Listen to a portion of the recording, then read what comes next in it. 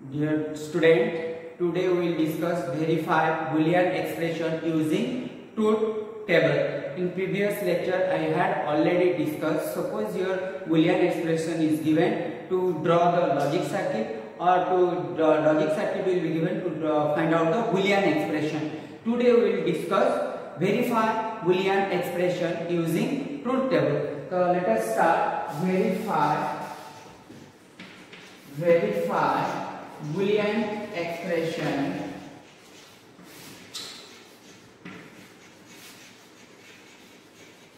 using truth table. So before we have to go into the truth table, तो first हम लोग को and का ऑपरेशन जानना पड़ेगा। और तो एंड हम लोग का डॉट है एंड ऑपरेशन, और प्लस हम लोग का और। तो सपोज यहीं पे मैं एंड का बना दे रहा हूं,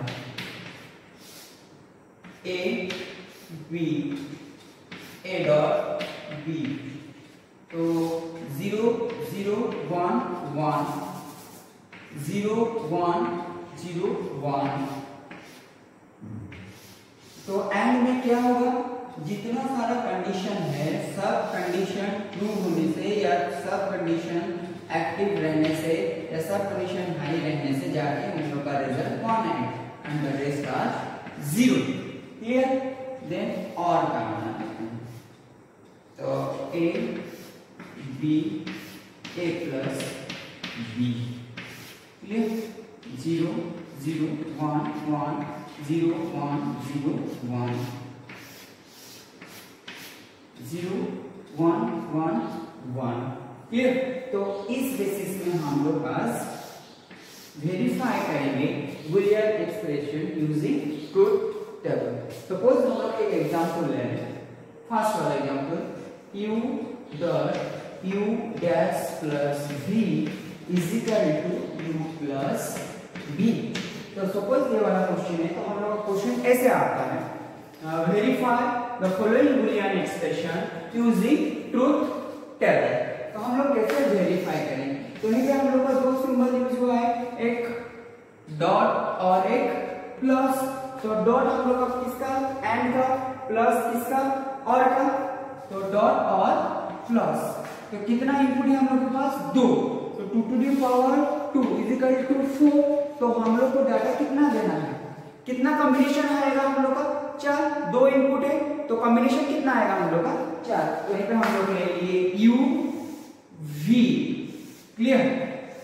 तो हम लोग 4 0 0 1 1 0 1 0 0 1 हो गया, कॉम्बिनेशन हो गया हम लोग का।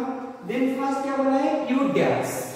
u डैश का मतलब क्या है, जो 0 है वो 1 हो जाएगा, जो 1 है वो क्या हो जाएगा, 0 हो जाएगा। यहीं पे क्या होगा, 1 0 सॉरी 1 1 0 0 हो गया।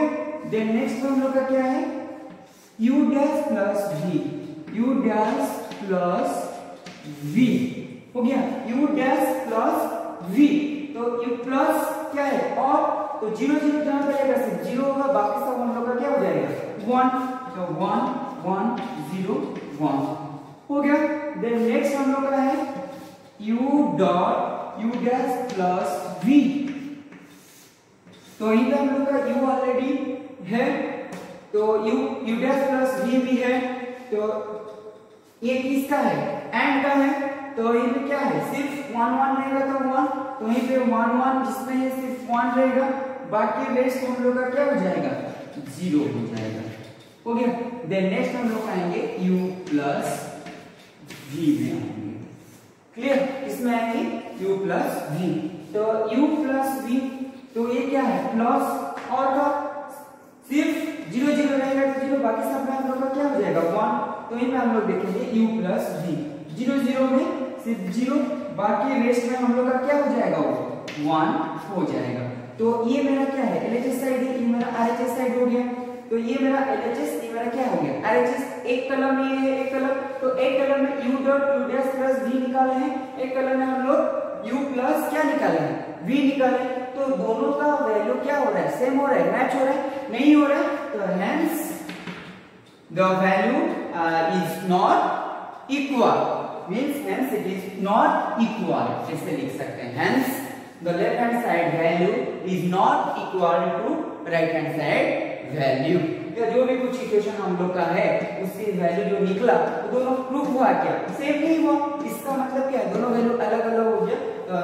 the RHS side value is not equal to क्या, LHS side value हो गया. तो समझ में आया. और एक एग्जांपल हम लोग सपोज कर रहे हैं, ठीक है. तो हम लोग सपोज ले रहे हैं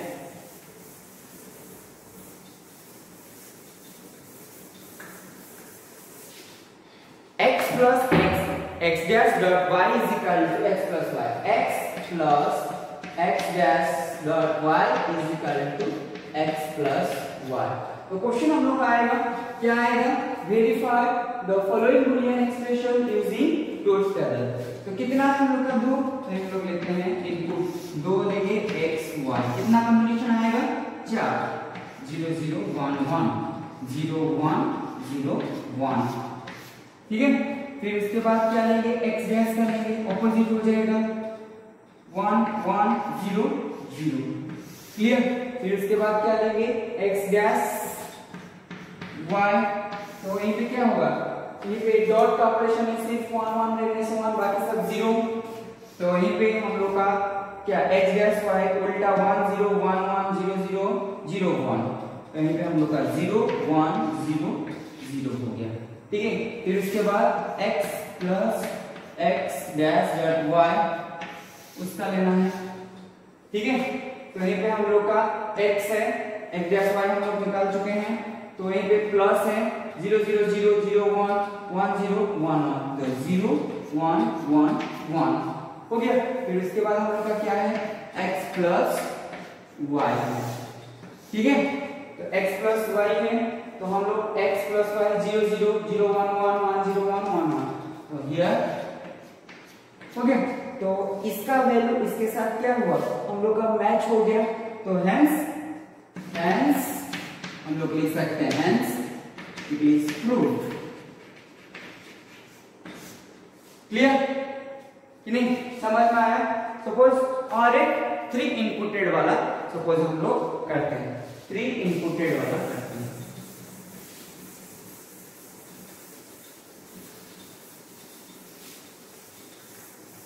ये 2 इनपुटेड वाला हो गया, 3 इनपुटेड वाला करते हैं. तो हम लोग लेते हैं x dot x plus y dot z is equal to x plus y dot x plus z, ठीक है. हम लोग कितना इनपुटेड वाला लिए, 3 इनपुटेड वाला लिए. अभी करेंगे, कितना इनपुट दिया हम लोग, 3 x y z. तो कितना कॉम्बिनेशन आएगा हम लोग का, 8. तो हम लोग रिप्रेजेंट करेंगे 4 तो 0 4 तो 1 हो गया. फिर 2 तो 0 2 तो 1 हो गया. z 0 1 0 1 0 1 0 1 हो गया. तो पहले हम लोग क्या लेंगे, y डॉट z. तो क्या लेंगे हम लोग पहले, y dot z. y dot z मतलब क्या, एंड का है. 0 0 0 1 1 0, सिर्फ ये वाला 1 होगा. फिर 0 0 0 0 0 1 1 0 1 1 ये होगा. बाकी हम लोग का 3 4 5 6 हो गया. 1 2 3 4 5 6 7 हो गया. तो यहीं पे ये 0 0 0 हो गया.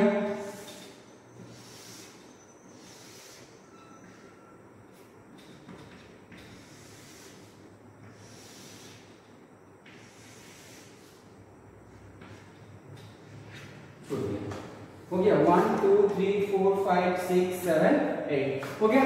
देन हम लोग नेक्स्ट क्या लेंगे, x प्लस y z हो गया. x plus y z, x plus y z. तो प्लस है तो हम लोग यहीं पे देखेंगे 0 0 0 0 0 0 0 0 0, ठीक. 0 1 1 1 0 1 1 0 1 1 0 1 1 1 1। ओके, देन नेक्स्ट हम लोग किसका लेंगे अभी, x प्लस y का लेंगे।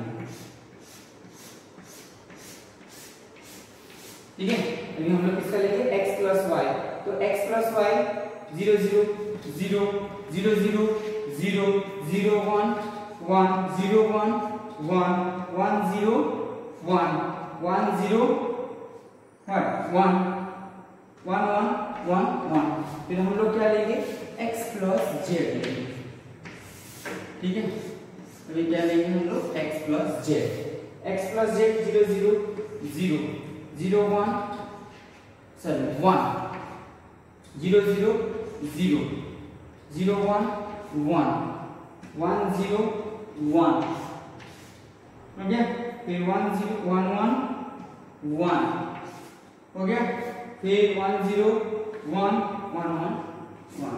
ओके, अभी दोनों को क्या लेंगे, अभी x plus y dot x plus z।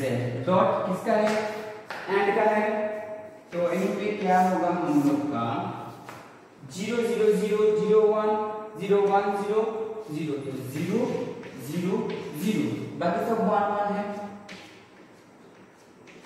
हो गया, तो ये कलम हम लोग का x प्लस वाई है।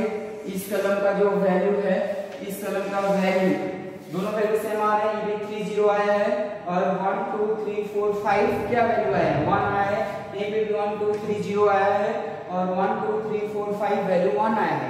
इसका वैल्यू, इस कलम का वैल्यू और इस कलम का वैल्यू क्या हो रहा है, सेम हो रहा है। तो hence it is prove. Clear, समझ में आया। हम लोग 2 इनपुटेड वाला लेके किए और 3 इनपुटेड वाला लेके किए। तो हियर की जो verify Boolean expression using truth table.